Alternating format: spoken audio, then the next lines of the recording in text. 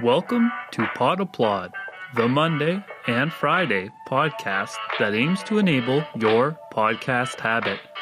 I'm your host, Seb, and today we are going to Paris with the podcast, The Orbiting Human Circus of the Air.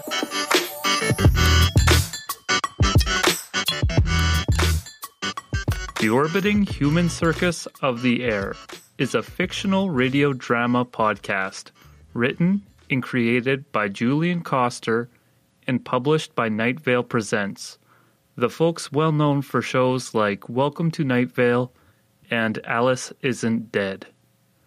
The show has 8 full-length episodes that are all about 30 minutes in length. I found this podcast while noodling around my podcast app. I might ruin my podcast credibility by admitting this, but I was never a huge fan of Welcome to Night Vale or Alice Isn't Dead. I tried them, but they didn't seem to click for me the way they have been clicking for other people.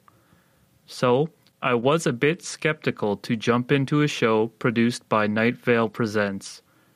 The writer, Julian Coster, is a name you might recognize from his contributions towards a handful of musical groups. I won't get too much into that, but I do want to say the music in this podcast is amazing. Not only is the music amazing, the script is fantastic too. Our main character, who is also named Julian, is a janitor who works in the Eiffel Tower. In this fictional imagining of our world, the thought that there is a giant ballroom atop the tower is just the beginning of the whimsy and wonder. Within that ballroom is recorded the world's most beloved and surreal radio show, The Orbiting Human Circus of the Air.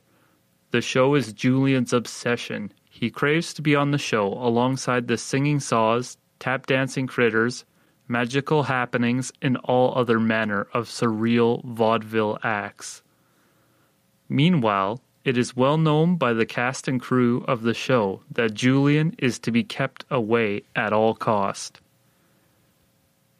The world gets even more detached from reality as we find the narrator who brings us into the world is an actual entity inside Julian's head. The interplay between Julian and the narrator feels very Dr. Seuss to me.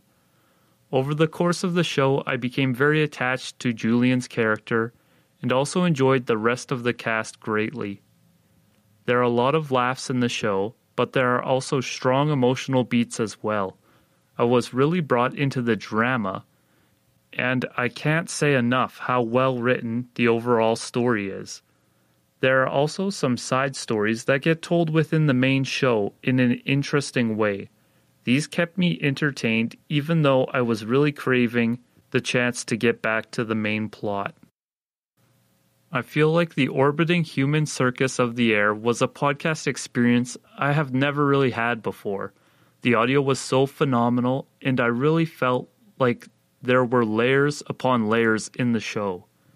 I can see this possibly being the first audio drama I download again and re-listen to, which is great because there's a deluxe edition out as well. And I look forward to that because I know when and if I re-listen, I will get an even deeper insight into Julian and the show itself. Here on Pod Applaud, I rate shows on a 1 to 5 scale. 1 is silence, 2 is a slow clap, 3 is applause, 4 is a round of applause, and 5, of course, is a standing ovation. I would give the Orbiting Human Circus of the Air a 5 out of 5, a standing ovation. The show did something for me that always clues me into the fact that I've found something special.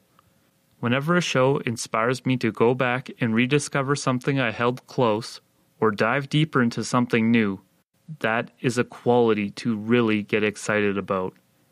In this case, it was kind of both. Some of the music within the show very strongly reminded me of the work of Daniel Johnston. I have great memories of discovering this music with an old friend of mine, and it holds a special place within my heart. So hearing such similar style in this show transported me way back to a whole other time in my life. In addition, I've also been inspired to look more into Julian's work, so it's a double whammy. Speaking of double whammy, apparently Season 2 is in the works for the Orbiting Human Circus, which does make me a tad nervous since I believe Season 1 ended perfectly, but time will tell. I'd recommend this show to anyone. Although it is fun and exciting, there are some touches of dark stuff that parents should probably double check before letting their young ones listen. That's been the show for today. If you found it valuable, be sure to subscribe for more podcast reviews. If you wish to reach out or follow me, you can find me on Twitter at podapplaud or visit podapplaud.com, where you can find further contact information and transcripts for each and every episode. Thank you for listening, and please tune in again.